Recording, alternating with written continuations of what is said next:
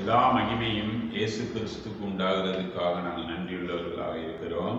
இயேசு கிறிஸ்துவின் நாமத்தினால் உங்களை வாழ்த்துகிறோம். ஆமென். සියල ගෞරවයේද ස්තුතියද ප්‍රශංසාවද ජේසුස් වහන්සේගේ නාමයෙන් ඇති වෙන නිසා ස්තුති ගෞරවයෙන් සිටිමු. ජේසුස් වහන්සේ නාමයෙන් ඔයාලට අපි ආචාර කරනවා. ஆமென். இந்த காலையிலே சாட்சி 78 என்ற தலைப்பில் உங்கள் மத்தியில் வர தேவன் கொடுத்திருக்கிற ராஜாதிபத்திய கிருபைக்காக நன்றியுள்ளவர்களாக இருக்கிறோம். ஆமென். මේ උදේ මොහොතේදී සාක්ෂි 77 කියන මාතෘකාව යටතේදී ඔයාලා මෙතින් එන්න දෙවියන් වහන්සේ දීලා තියෙන රාජාධිපති අනුග්‍රහය නිසා ඉතා අගෙන් උන්වහන්සේට අපි ප්‍රශංසා කරනවා. ආමේන්.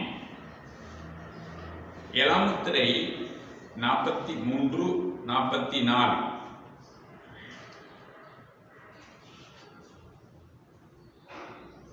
எங்கள் பரலோக பிதாவே, ஒரு மகத்தான சம்பவம் நிகழ்ந்த அந்த மணி நேரம்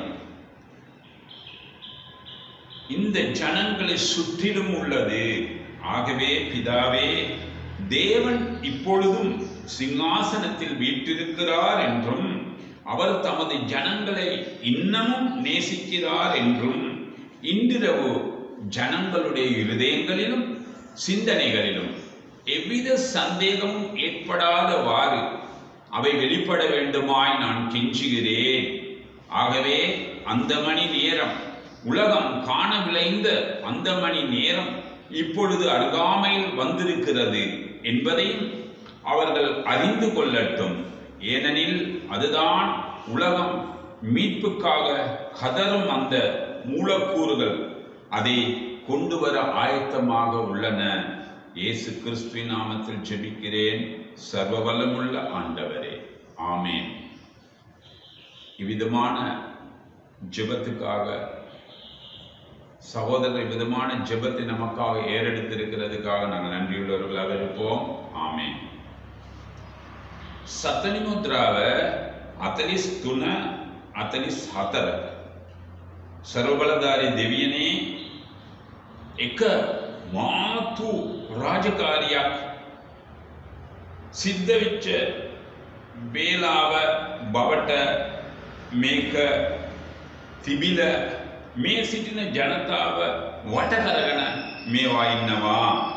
එම නිසා පියාණනි, දෙවියන් වහන්සේ මේ වේලාවත් සිංහාසනෙන් වාඩි වෙලා ඉන්නවා කියන එකත්, උන්වහන්සේ තමාගේ ජනතාවව තවදුරට ප්‍රේම පෙන්නනවා කියන එකත්, මේ වෙලාවේදී ජනතාවගේ අර්ධවලු සිතුවිලි තුල කිසිම සැකක් ඇති වෙන්නේ නැතුව ඒ දේවල් පැහැදිලියෙන් එළිදරව් වෙන්න ඕනේ කියලා මම ඔබ ළඟ ඉතා පාත් කරලා ඉල්ලා සිටිනවා ස්වාමිනී. එම නිසා ඒ මාතෘ වේලාව ලෝකෙම ඒක දකින්න ඕනේ කියලා ආසාවෙච්ච මේ වේලාව දැන් ළඟින් ඇවිල්ලා තියෙනවා ස්වාමිනී. ඒ දේ එයාලා අවබෝධ කරගන්න, දැනගන්න, ඒක තමයි ලෝකෙටම තියෙන විදීම කියන ඒගොල්ලන් මොරගස්සන වේලාවත් ඒ තියෙන ඒ එකතු කරන ඉන්ද්‍රියාවල් ඒ දේවල් ගේන්න සූදානමින් තියනවා කියන එක, සියලුදේ සූදානමින් තියනවා කියන එක අපි දකිනවා ස්වාමිනී. ජේසුස් ක්‍රිස්තුස් වහන්සේ නාමයෙන් ස්තුති ගෞරවය සර්ව බලධාරී දෙවියන් වහන්සේට බාර කරනවා. ආමේන්. මේ ආකාරයේ යාඥාව සහෝදරයා අප වෙනුවෙන් වාර කරලා තියෙන නිසා ඉතා අගෙන් ස්තුති කරමු. ஆமென். இரண்டாமத்துறை 165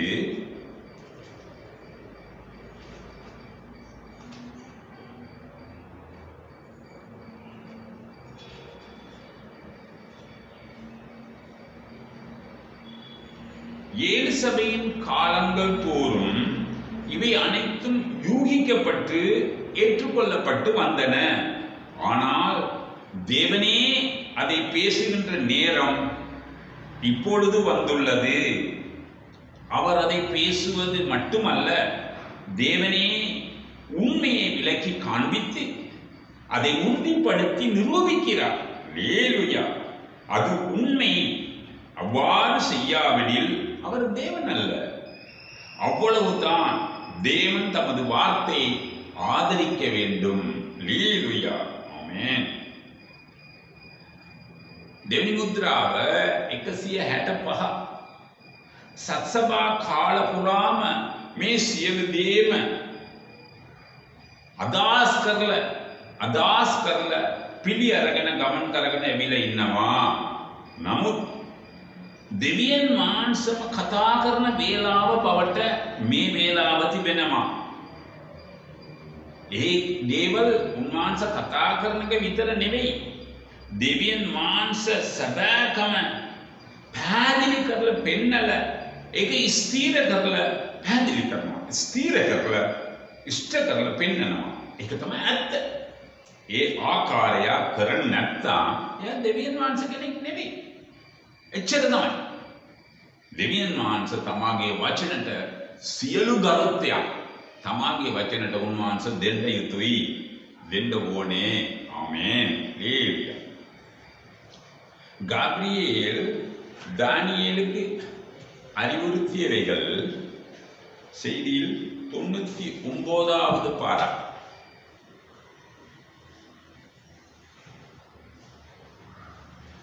ராஜ்யமானது முற்றாக திரும்ப அளிக்கப்படுகிற வரையிலும் உள்ள காலம் முழுவதிலும் உள்ளவற்றையும் 1000 ஆண்டு அரசாட்சி துவங்கும் வரையிலும் உள்ள காரியங்களால் அவர் வெளிப்படுத்துகிறார். Gabriel දානියෙල්ට අඳුරා දුන්නා වූ මෙසේජ් එකේ 99 රාජ්‍ය පාලනය නැවත සම්පූර්ණයෙන්ම ඒගොල්ලන්ට බාර දෙන දක්වා තියෙන කාලය තුල තියෙන සියලු රාජකාරී අවුරුදු පාලනය පටන් ගන්න කාලේ තියෙන රාජකාරී දක්වා සියලු රාජකාරී දානියෙල්ට එළිදරව්වා. හalleluya. ආමේන්.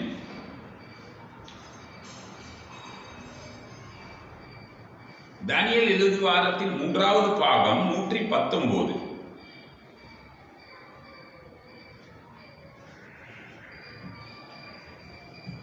சபையானது போய்விட்ட பிறகு ஹalleluya யூதர்களின் வேலையானது அங்கே வருகிறது என்பதை நீங்கள் நினைவில் கொண்டிருக்கவில்லையா? ஆனால் முதலாவதாக அடுத்தபடியான நிகழ்வு வரிசை கிரமத்தில் என்னவெனில் புறஜாதியார் மத்தியில் ஒரு ஜாதியாராக ஒரு எழுப்புதல் உண்டாகி வல்லமையான ஜாதி உருவாகுவது கிடையாது.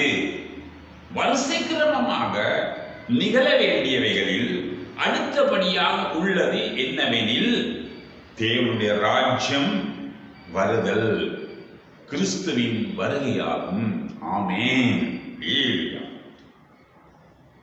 Daniel සතිසත්තාවෙන් තුන්වෙනි කොටසෙන් 119 සභාව ඔසවාගෙනමින් යාට පසුව යුදවරුන්ගේ වේලාව ඒ ඇතුළට එන එක ඔයාලාට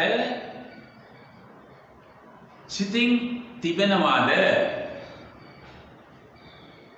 ඔයාලා සිතෙන් සිතාගෙන දැනගෙන ඉන්නවාද? නමුත් පළමුවෙන් මීට පස්සේ සිද්ධ වෙන්න තියෙන රාජකාරිය ඒ ක්‍රමවේද අනුව අන්‍ය ජාතිය මැදි එයාලා ලොකු ජාතියක් බවට එයාලා තුළ ලොකු පිබිදීමක් ඇතිවල බලවත් ජාතියක් ඇති වෙනවා කියන එක අන්‍ය ජාතිය තුළ එහෙම දෙයක් නැහැ. ඒ ක්‍රමවේදයෙන් හරියට අපි බලාගෙන එන්නකොට මීට අනිත් එකට තියෙන්නේ කුමක්දනෝ? උන්වහන්සේගේ රාජ්‍යීම. හalleluya. ක්‍රිස්තුස් වහන්සේ එන එක තමයි තියෙන්නේ. ආමේන්.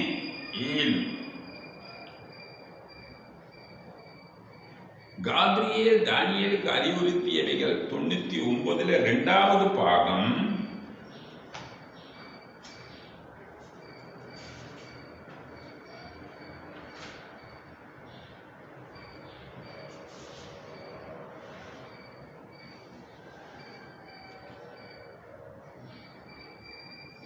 அது காபிரியேலின் செய்தியாக இருந்தது. ஹல்லேலூயா. Gabriel දැනට අන්තරාදීම මැසේජින් අන්නමෙන් දෙවෙනි කොටස ඒක එවිල ගාබ්‍රියේල්ගේ ප්‍රවෘත්තිය පණිවිඩය බවට තිබුණේ. හල්லேලූයා. ආමේන්. இதே பாராவிலே மூன்றாவது அங்கே பாகம் உன் ஜனங்கள் மேல் 70 வாரங்கள் செல்லும்படி குறிக்கப்பட்டுள்ளது. யூத சந்ததியினரின் முடிவு வரையிலும் 70 வாரங்கள் குறிக்கப்பட்டுள்ளது என்பதை உனக்கு அறிவிக்கும்படியாக நான் வந்தேன் என்றார் காபிரியேல். ஆமென். මේ 99 වැනි ඡේදයෙන්ම තුන්වෙනි කොටස උඹගේ ජනතාව උඩින් සති 70ක් ගමන් කරනවා කියලා ලකුණු කරලා තියෙනවා. යුද වංශයේ අවසාන දක්වා සති 70ක් ලකුණු කරලා තියෙනවා කියන එක පැහැදිලියෙන් ඩැනියෙල් උඹට කියවල දෙන්න මම ආවේය කියලා කිව්වා ගැබ්‍රියෙල්. ආමේන්. இதே 99ல 4வது பாகம்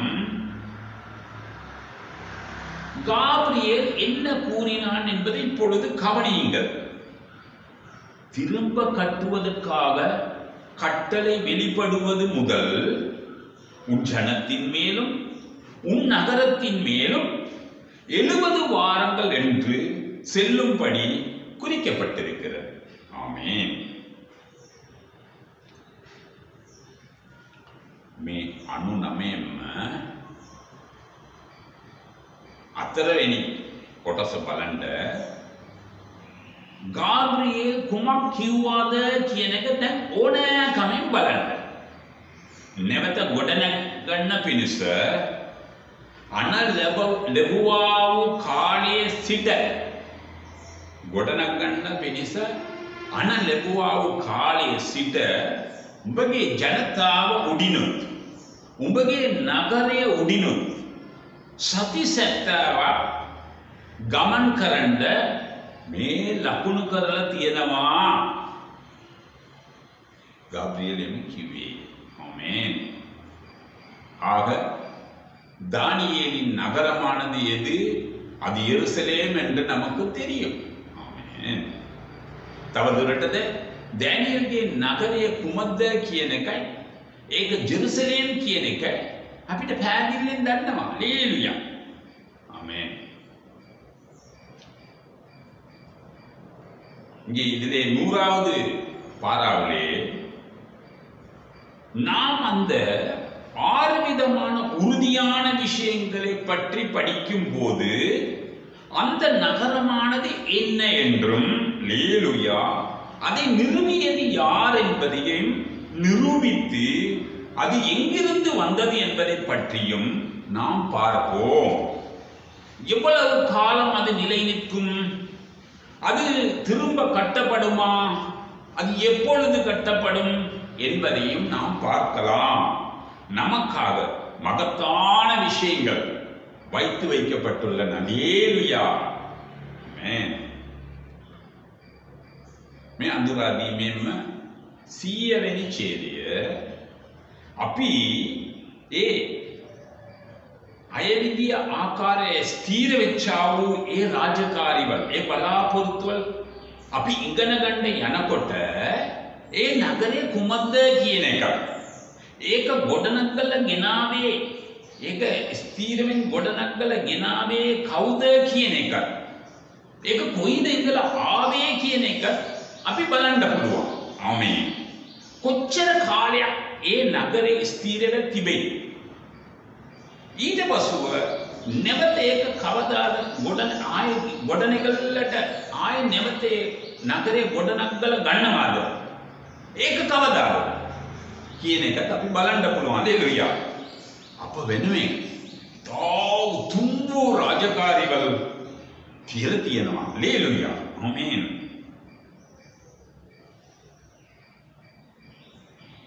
காபிரியேல் தூதன் தாவீதுக்கு வெளிப்படுத்தின 6 விதமான நோக்கங்கள் செய்தியிலே 32வது பாடம்.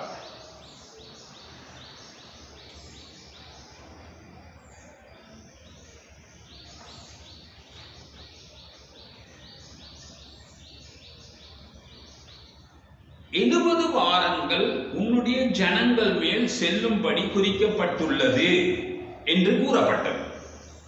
எந்த நோக்கத்துக்காக? எதற்காக? யாருடைய ஜனங்களின் மேல்? என்னத்திற்காக? எதற்காக? யாருடைய ஜனங்களின் மேல் தீர்மானிக்கப்பட்டது? யூதர்களாகிய தானியேலின் ஜனங்களின் மேல். அல்லேலூயா. யூதர்களாகிய தானியேலின் ஜனங்களின் மேல். என்ன? பரிசுத்த நகரம். பரிசுத்த நகரம். இப்பொழுது சபையோரே, தானியேலின் பரிசுத்த நகரம் எது? ஜெருசலேம். ஆமென், ஆமென். Gabriel दूजा दानियलට කියලා දුන්නා වූ තා උතුම් වූ රාජකාරී අයක් කියන මාතෘකාවේ 32 වෙනි ඡේදයෙන් සතිසෙත්තාවක් ඔබගේ ජනතාව උඩින් ගමන් කරන්න ලකුණු කරලා තිබෙනවා කියලා එයා කියලා දුන්නා. කුමක් කාරණාවක් නිසාද? කුමකටද? කාගේ ජනතාව උඩින් කුමකටද? කුමකටද? කාගේ ජනතාව උඩින් මේක පෑදින තීන්දුව අරන් තියන්නේ කුමකටද? යුදවරුන් බවට ඉන්න දානියල්ගේ ජනතාව උඩින්. හලෙලූයා. කුමක්ද? මේ සුද්ධ නගරය. කුමක්ද මේ සුද්ධ නගරය? දැන් සභාවේ අයනි දානියල්ගේ පිරිසුදු නගරය කුමක්ද? හලෙලූයා. ජෙරුසලේම්. ආමේන්. ජෙරුසලේම්. ஆமென். இங்கே இதே செய்தியில 33வது பாரா, இப்பொழுது இன்றிரவில் எருசலேம் எங்கே உள்ளது, அதை கட்டியெழுப்பியது யார் என்பதை பார்க்க போகிறோம். அதை பற்றி நீங்கள் எப்பொழுதாவது சிந்தித்ததுண்டா? யார் என்று எருசலேமை கட்டியெழுப்பினார்கள்? எப்பொழுது அது ஸ்தாபிக்கப்பட்டது? சற்று நேரத்துக்கு பிறகு நாம் அதை பார்க்க போகிறோம். எருசலேமை கட்டி எழுப்பியது யார்? அது ஒரு மூலையில் மறைத்து வைக்கப்பட்டுள்ள ஒரு சிறு காரியமாகும். கவனியுங்கள், அது ஒரு மூலையில் மறைத்து வைக்கப்பட்டுள்ள ஒரு சிறு காரியமாகும். ஆனால் நிச்சயமாக அது அதை கூறுகிறது. ஆமென். ஆமையா. எருசலேமை நிறுவியது யார்? எப்பொழுது அது நிறுவப்பட்டது? நல்லது. அது தானியேலின் பரிசுத்த நகரம். அல்லேலூயா. මේ මෙසේජ් එකෙන් 33 වෙනි ඡේදය දැන් මේ වේලාවේදී ජෙරුසලම් කොයිද තිබෙන්නේ? ඒක ගොඩනගල ගෙනාවා වූ පුද්ගලයා කවුද කියන එක අපි බලන්න යනවා. ඒ ගැන, ඒ ජෙරුසලම් නගරය ගැන කවදාරි වෙලා සිතලා බලලා තියෙනවද? කවුද මේක ගොඩනගලා ගෙනාවේ? කොයි වේලාවේදී කාලේදී ඒක ස්ථීර කරලා ඒක පත් කළේ? ටික වෙලාවකට පසුව අපි ඒ දේ පැහැදිලිව බලන්න යනවා. ජෙරුසලම් ගොඩනගලා ගෙනාපු එකනා කවුද? ඒක යම්කිසි මුල්ලේ සැඟවිලා තියනා වූ පොඩි රාජකාරියක්. ඒක යම්කිසි මුල්ලෙන් සැඟවලා තියනා වූ පොඩි රාජකාරියක් බවට තිබෙනවා. නමුත් ඇත්ත වශයෙන්ම ඒක තමයි ඒකව පැහැදිලි කරලා කියලා දෙනවා. හලෙලූයා. ඔව් සර්. ඔව් සර්. ඔව් මහත්මයා. ජෙරුසලම් ඒ ගොඩනගපු එකනා කවුද? කවදාද ඒක ඒ ආකාර ගොඩනගලා පත් කළේ? හොඳයි. ඒක දානියල්ගේ සුද්ධ වූ නගරය. හලෙලූයා. ආමේන්. ஆமென். இதே செய்தியில் 34வது பாராவிலே கடந்த 2000 வருடங்களாக சாபக்கேடாக இருந்து வந்த அந்த நகரமானது இப்பொழுது மீண்டும் கட்டி எழுப்பப்பட்டு ஸ்தாபிக்கப்பட்டு ஆதியில் இருந்தது போலவே ஆலய வழிபாடும் அங்கே ஏற்படுத்தப்படும் என்பதை நாம் அறிகிறோம். அல்லேலூயா. அது சரிதான். எருசலேமில் அவிதமாக நடக்கும். அங்கே ஆதியில் இருந்தது போலவே அன்றாட பலியானது மீண்டும் ஏற்படுத்தப்பட்டு அது செலுத்தப்படும். ஆமென். அவைகளை பற்றி அநேக காரியங்களை நாங்கள் பார்க்க போகிறோம். அல்லேலூயா. என்ன செய்யுங்க? 34වෙනි ඡේදය. පසුගිය අවුරුදු 2000ක්ම ශාපයට පත්වලා තිබුණා වූ ඒ නගරය නැවත ගොඩනගලා ගෙනලා ස්ථීරකමට පත් කරලා උත්පත්තියෙන් තිබ්බ ආකාරයට පටන් ගැනීමේ තිබ්බ ආකාරයට ඒ දෙවියන් වහන්සේගේ ආරාධනාවල් නැවත පත් කරනවා කියන එක අපි දැනගන්නවා. ඒක තමයි ඇත්ත. ජෙරුසලම් එකෙන් ඒම සිද්ධ වෙනවා. හalleluya. ඒ පටන් ගැනීමේදී තිබ්බ ආකාරයට එදා දවස දවන පූජාවල් ඒ නැවතත් ගෙනල්ලා පත් කරලා ඒ බාරයට ඔප්පු කරනවා. ඒක බාර කරනවා. මේ ආකාර බොහෝ දේවල් අපි බලන්න යනවා. හalleluya. ආමෙන්.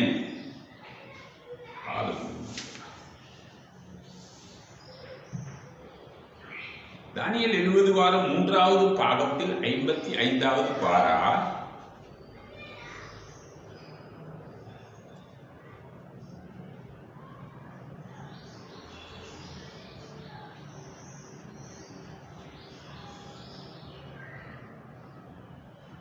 இப்பொழுது இங்கே நான் சில வியாக்கியானங்களை எழுதி வைத்திருக்கிறேன். அவைகளுக்குள் செல்ல நான் விரும்புகிறேன். அதற்காக என்னுடைய நேரத்தை நான் எடுத்துக்கொள்ளுகையில் நீங்கள் கூட அவைகளை எழுதி கொள்ளலாம். ஆமென். ඩැනියල් සතිසත්තාවකින් 3වෙනි කොටස දැන් මේ යම්කිසි පරිවර්තනවල මම ලියලා තියාගෙන ඉන්නවා. ඒ තුල මම මේ වෙලාවදී යන්න කැමති වෙනවා. ඒක වෙනුවෙන් මගේ වෙලාව මම අයින් කරගන්නවා. ඔයලා ඕනනම් ඒවා ඔයලා අරන් ලියලා ඔයලා ඒ නෝට්ස් අරගන්න පුළුවන්. ආමෙන්. இங்கே 55வது பாராவுல 2வது பகுதி இவை யாவும் எப்பொழுது சம்பவிக்கிறது என்றால் இவைகள் இப்பொழுது நாம் இருக்கிறதான வேளையிலே இவை யாவும் சம்பவிக்கிறது. ආමෙන්. ඒ 55 වෙනි එකෙන් දෙවෙනි කොටස මේ සියලු දේම කවදාද මේක සිද්ධ වෙනවා කියලා පැහැදිලිව අපි බැලුවා නම් මේ දේවල් දැන් අපි ජීවත් වීගෙන ඉන්න මේ වෙලාවේදී හalleluya මේ සියලු දේම සිද්ධ වෙනවා. මේ අපි ජීවත් වෙන මේ වෙලාවේදී ඒ සියලු දේම සිද්ධ වෙනවා. හalleluya. ආමෙන්. ආමෙන්. தானியேலுக்கு காபிரியேல் அறிவுறுத்தியவைகளிலே 94வது பாரா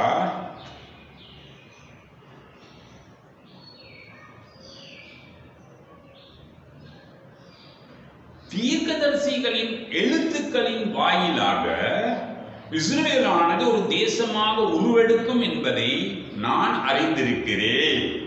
அவர்கள் ஆலய வழிபாட்டை திரும்ப ஏற்படுத்துவார்கள். அவள் தன் சுய தேசத்துக்கு திரும்பி வந்திருக்கையில் தேவன் அவர்களோடு இடைபடும்படி போவார். அல்லேலூயா. ஓ glory. அவர்களுக்காக 2 தீர்க்கதரிசிகள் கடைசி நாட்களில் எழும்புவார்கள் என்பதை நான் அறிந்திருக்கிறேன். புறஜாதி சபையானது கடந்து செல்லுகையில் 2 தீர்க்கதரிசிகளாகிய எலியாவும் மோசேயும் இஸ்ரேல் மக்களுக்காக அவர்களிடம் வருவார்கள்.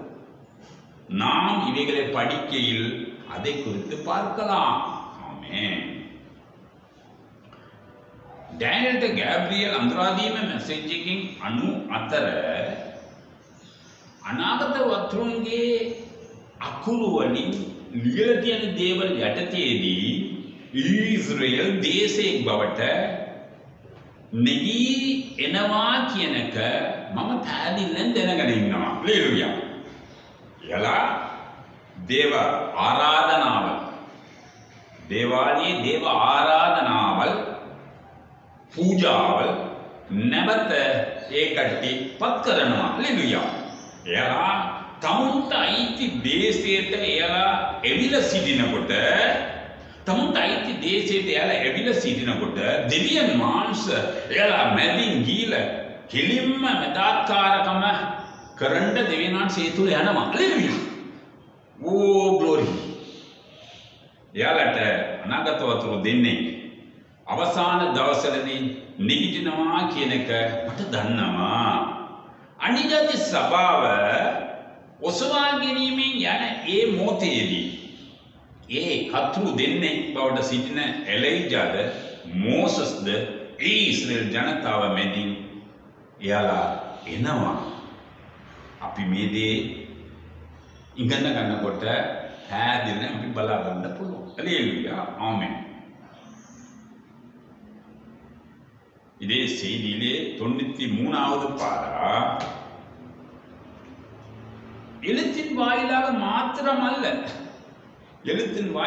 மாத்திரமல்ல வார்த்தையின் மூலமாகவும் எழுதப்பட்ட வார்த்தையின் மூலமாகவும் இஸ்ரவேல் தனது சொந்த நாட்டுக்கு திரும்பிவிடும் என்பதை நான் அறிந்திருக்கின்றேன். ஆமென்.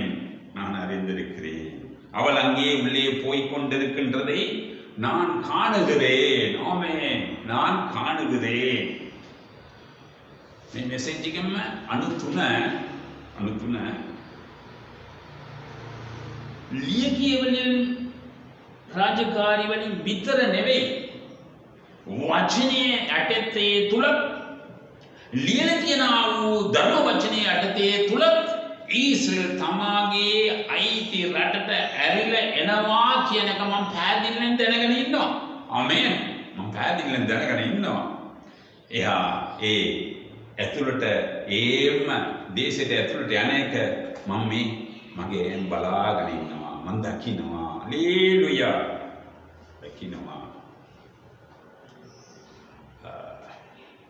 ආරාමුත්‍රේ 191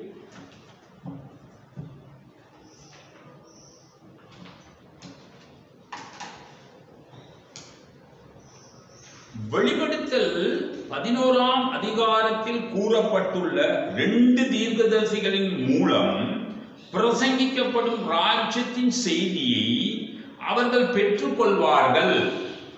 இஸ்ரவேல் ஒரு தேசம், தேவனுடைய ஊழியக்காரர் கொண்ட தேசம். ஆகவே அந்த வேளையிலே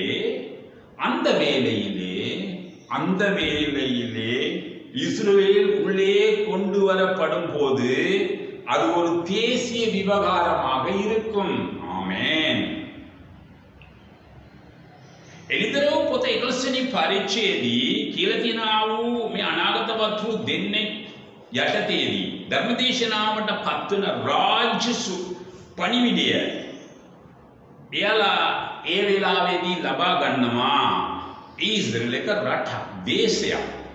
දෙවියන් වහන්සේගේ පණිවිඩකාරයෝ ඉන්න දේශයක්. දෙවියන් වහන්සේගේ පණිවිඩකාරයන්ව ලබාගත් දේශයක්. එම නිසා ඒ වේලාවේදී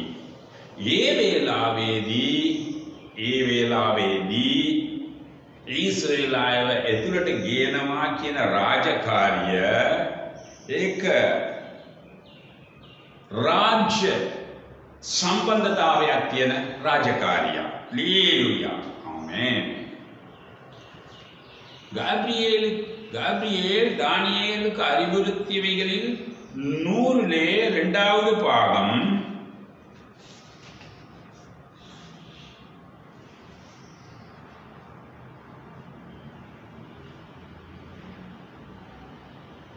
அறுபத்தெட்டு ஆண்டுகள் முடிந்து இன்னும் 2 ஆண்டுகளே இருந்தன. எரேமியாவின் தீர்க்க தரிசனம் மிகவும் சரியாக நிறைவேறியது. ஹல்லேலூயா என்று நாம் கண்டோம். ஆமென். இவ்விதமாக சாட்சி 77 என்ற தலைப்பில் உள்ள காரியங்கள் நாம் முடித்துக் கொள்கிறோம். ஹல்லேலூயா. ஆமென். මේ ආකාර සාක්ෂි අත්‍යතේ කියන මාතෘකාව යටතේ දින රාජකාරිය අපි නිමා කරගන්නා. හල්லேලූයා. ආමේන්.